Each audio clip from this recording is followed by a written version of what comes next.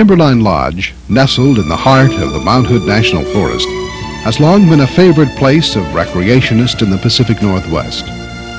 Over the years, millions of Americans and visitors from all over the world have come to Timberline to ski, climb Mount Hood's summit, hike scenic trails, or simply relax in the lodge's rustic splendor. Although built during the mid-1930s, the idea for a lodge located on the southern slope of Mount Hood had been around for nearly a decade. It wasn't until approached by the Works Progress Administration in 1935, however, that the Forest Service granted approval for the project. We go around all dressed in rags while the rest of the world goes neat, and we have to be satisfied with half enough to eat. We have to live in lean-tos or else we live in a tent, for when we buy our bread and beans there's nothing left for rent. We'd rather not be on the rolls of relief or work in the WPA. We'd rather work. The Works Progress Administration, or WPA, was created by President Franklin D. Roosevelt in an effort to combat the Depression that saw over 25% of the nation's workforce unemployed. Timberline Lodge was only one of many projects undertaken by this New Deal agency, but it was clear from the start that the lodge was destined to be one of its greatest achievements. So special was the project that on September 28, 1937, President Roosevelt visited the lodge in order to dedicate it in person. The Timberline project was a cooperative effort between government agencies and the private sector. The Forest Service, an agency of the U.S. Department of Agriculture, was assigned the responsibility of designing and engineering the lodge, and worked with the private firm of architect Gilbert Stanley Underwood. The WPA was responsible for recruiting craftsmen and laborers from the rolls of the unemployed. The Federal Art Project, an agency of the WPA, was responsible for supplying wood carvers and artists. Lorenz Brothers Construction Company acted as the general contractor and supplied many of the project's foremen and supervisors. A team of 4 Forest Service architects, led by Tim Turner, spent several months designing the rustic mountain lodge. Architect Lynn Forrest was assigned the task of designing the exterior, while Howard Gifford designed the interior and Dean Wright the majority of the wrought iron work. The influence of consulting architect Gilbert Stanley Underwood can be seen in the final design of the exterior. The main concern of all the architects was for the lodge to exist in harmony with its mountain setting. While the Forest Service provided the design team, the mountain's history and environment provided inspiration for the design. 3 major themes, the wildlife of the Northwest, the Indian culture, and the pioneer spirit, guided the arts and craft projects. Northwest wildlife, both plant and animal, is depicted in paintings, mosaics, and wood carvings. The Indian culture is brought out in the wood carvings and textiles, and the spirit of the pioneers is seen in the rustic construction of the lodge, the wood relief carvings, and other woodworking projects. 4 workshops were set up in Portland by the WPA to produce furnishings, wrought iron, textiles, and art pieces for the project. The woodworking shop, supervised by Ray Newfer, had already produced a number of pieces for the WPA when the Timberline project began. The shop employed 15 to 20 skilled carpenters and created most of the wood projects for the lodge. The task began with the newel posts. Artist Florence Thomas was hired to fashion plaster of Paris models of 12 Northwest animals and birds that were to be carved onto the newel posts. The models were then given to the wood shop for carving.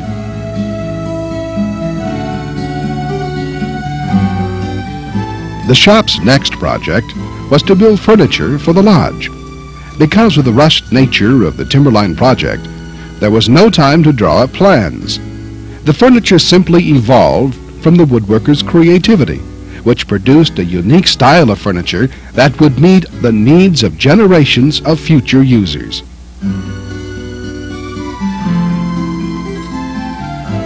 An example of this creativity is the one-of-a-kind ram's head table, which has earned itself a place in the Cascade dining room. The woodworking shop also created two major lighting fixtures for the lodge. The long wooden lamps in the former ski deli are symbolic of Indian war canoes, while the oxbow lamps in the lower lobby relate to the area's pioneer history. Construction workers on the building site also contributed to the woodcrafts by adding carvings to the interior and exterior of the lodge. Carved Indian symbols found around the ski lobby represent the moons or months of the Indian calendar. These symbols, intended to convey a feeling and not an authentic representation, were obtained from a Campfire Girl's handbook. Exterior accents include Indian-like symbols carved over the main entrance, over the doors leading from the north patio into the main lobby, and beneath the windows of the Cascade dining room. The stylized Indian head on the door leading to the ski lobby was designed by Lynn Forrest, one of the Forest Service architects. Forrest designed into the carving the monograms of 6 Forest Service employees who helped with the Timberline project. Outside are several carved animal heads, placed so they appear to be part of the large structural beams. The carved heads now in place are reproductions made for the Forest Service in 1961 to replace the originals, which had become badly weathered. Several federal art project workers also contributed to the woodworking projects in the lodge. With the help of Walker and Ambrose Ellegar, artist Amy Gorham developed the 2 wood marquetry pieces found in the northeast and northwest foyers of the main lobby. The works, called Coyotes and Mountain Lions, were made by selecting different species of wood, cutting them with an inlay knife, and piecing them together. There are also 2 relief carvings by federal art project artists: Forest Scene by Eric LeMaid and Cougar Resting in Forest by Florence Thomas. Originally, the Thomas piece was hung over the fireplace in the Cascade dining room. However, Marjorie Hoffman Smith, the lodge's interior decorator, did not approve of it and had it replaced by LeMaid's Forest Scene. The Thomas piece was moved to a less prominent place in the main lobby. Melvin Keegan created the 3 redwood panels found on the first landing of the south stairway. These panels depict the struggles of Oregon's pioneers crossing the Cascade Mountains on the Barlow Road. Just as the woodworking project began, the WPA-sponsored blacksmith shop turned its attention to the Timberline project. O.B. Dawson had been hired earlier to recruit and train blacksmiths to make ornamental ironwork for other WPA projects. In a shop in downtown Portland, every piece of ironwork, from hinges and door latches to the sculptured iron door knocker, was wrought. This is a process by which iron is heated in a forge until it's malleable, then hammered into shape.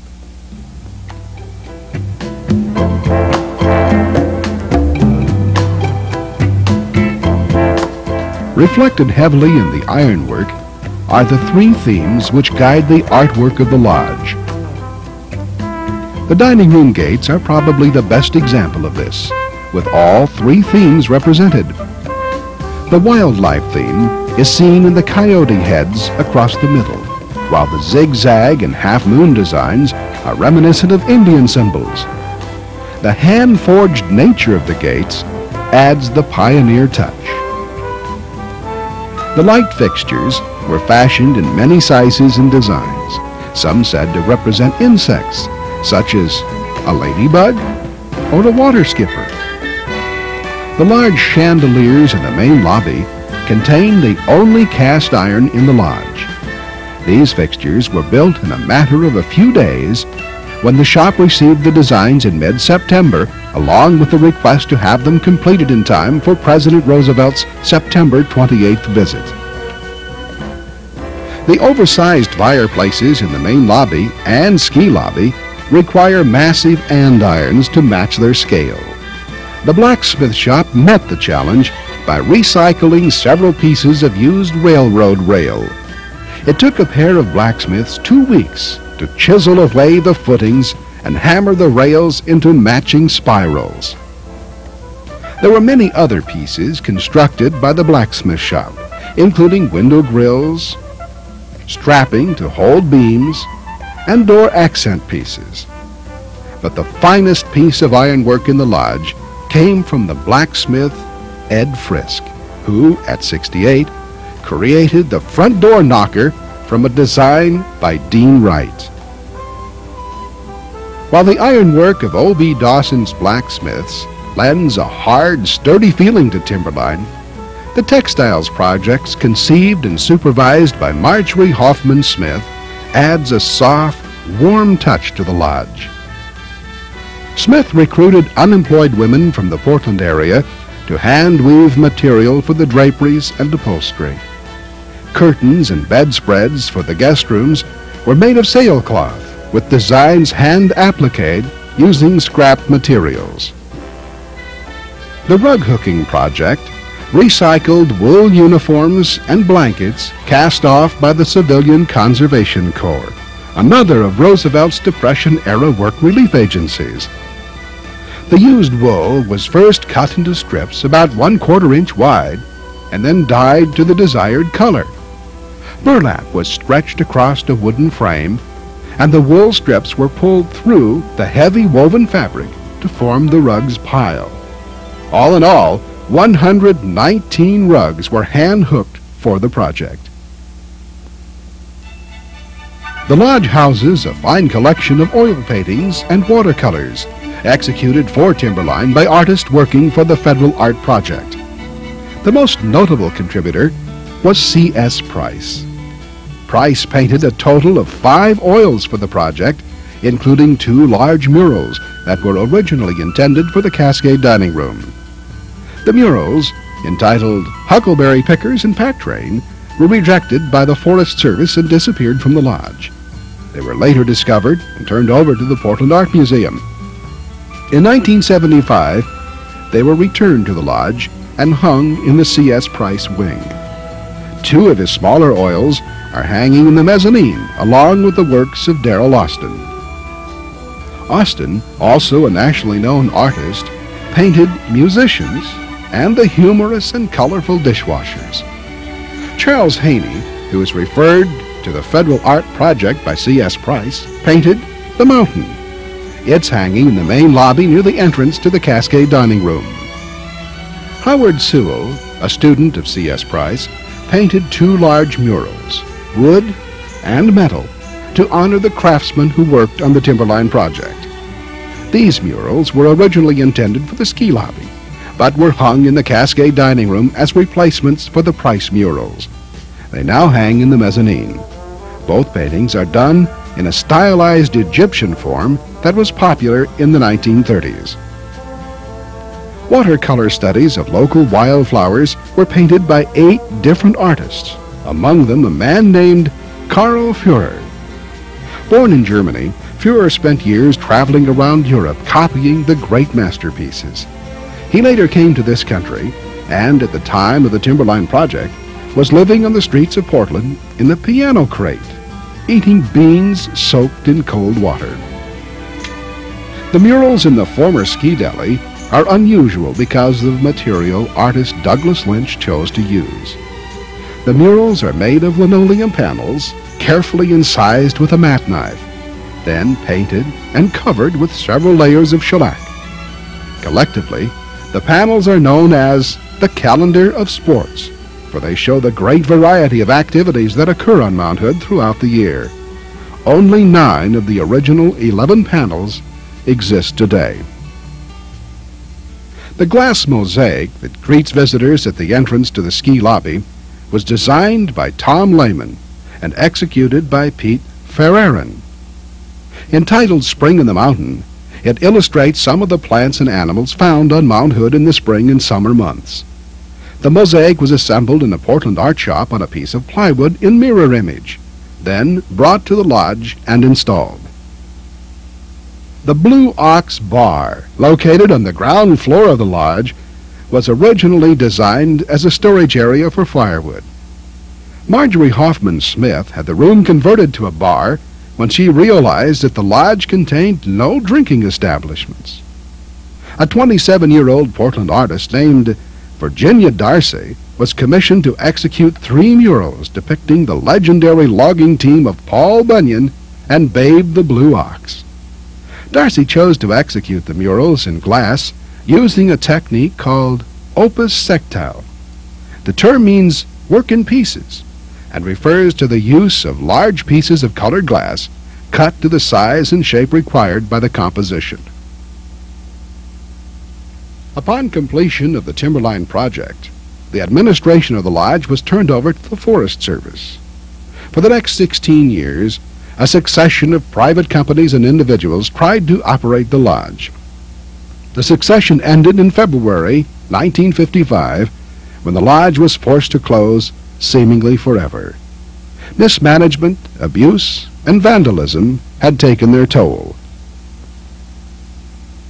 Lodge operators had allowed the building to fall into a state of disrepair. Rain and snow seeped through the roof and broken windows. Floors were ruined by plumbing leaks. Heavy ski boots scarred the oak floors. Furniture and artwork disappeared from the lodge. Upholstery became frayed, and thoughtless visitors working in dim corridors carved their names into the woodwork. The beginning of the Timberline Renaissance came in July of 1955 when the Forest Service issued Richard Costam, president of R.L.K. & Company, a 20-year special use permit to operate the lodge. Almost immediately, R.L.K. & Company and the Forest Service began cleaning and refitting the lodge. Under authority of the Granger-Thye Act, the Forest Service was able to take the money R.L.K. & Company paid to the government in rent and use it to help maintain the lodge. The job was far from over, however, as all of the Forest Service funds were targeted for repair and maintenance of the lodge's physical plant. Little or no money was available to repair or replace the arts and crafts of the lodge. The addition of the Timberline Lodge to the National Register of Historic Places in 1974 provided the Forest Service and R.L.K. & Company with the impetus to restore the lodge's arts and crafts, but provided no funding or manpower to do the job. This problem was remedied in 1975 with the creation of a volunteer group called the Friends of Timberline. As their first project, the Friends undertook to restore the draperies, upholstery, and rugs in the lodge's main lobby. Since then, almost every corner of the lodge has been affected in some way by this dedicated group.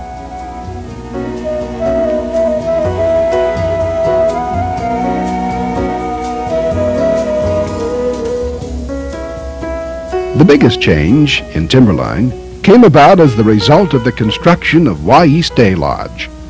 Built by the Forest Service at a cost of $7,200,000, the Day Lodge was designed to house all of the ski-related facilities and day-use activities formerly crowded into Timberline Lodge.